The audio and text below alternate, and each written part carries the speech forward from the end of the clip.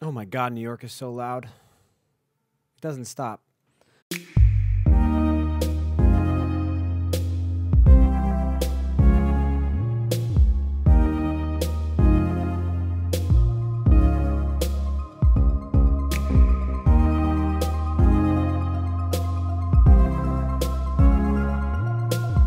Hey, what's up, everyone? Alexander Morgan here for update number 2, work days 2 and 3. I posted a little bit of my progress on the peer group, but I wanted to show you what I did and added since then. As you heard from the intro there, I decided to do this sort of backbeat, almost swingy vibe, especially inspired by Andrew's video. So the first thing I did was lay down this beat here.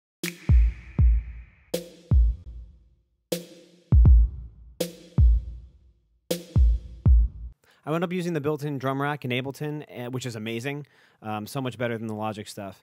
And I just found a couple of samples, including some ones that I use all the time and have some favorites from Splice, including this kick drum, this snare.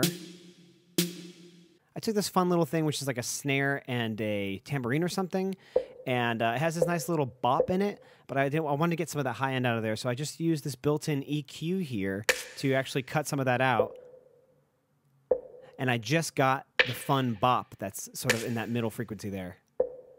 So that's the basis of my main snare. I also added a fun reverby snap.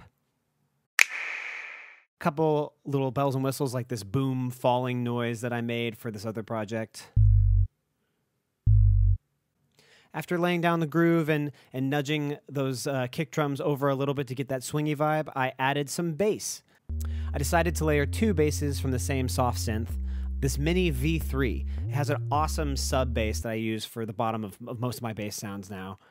And on top of that, I added this cool triangle wave bass, which has a really quick attack and a really quick decay, and added some delay and some reverb in there to sort of get a more bouncy texture that matches the main synth in here. Speaking of synths, I added this little arpeggiator thing here, just to give it a little more texture. I was considering this being like the lead line, but it seems like it's adding more vibe than an actual melody. So for a lead melody, I tried a few different things, including a different soft synth and even a guitar, but I just ended up going with my voice and just wrote some lyrics really quickly and sang some stuff out. I know it's been a while, and we are not quite the same kids who were running round your room. I cobbled together some lyrics about an old friend, that those friends where you come back and it seems like no time has passed and you can just be kids again. That was the vibe I was going for. After laying that down, I wanted to mess around with some of Logic's pitch bending and such, so I decided to transpose the same vocal take into an octave higher to get this sort of chipmunky, fun, playful thing. It kind of ended up sounding strange.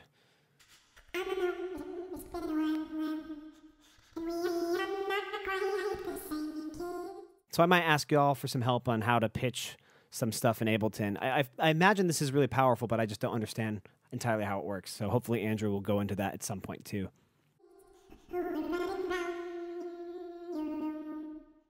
But it had something fun, strange, kind of, whatever.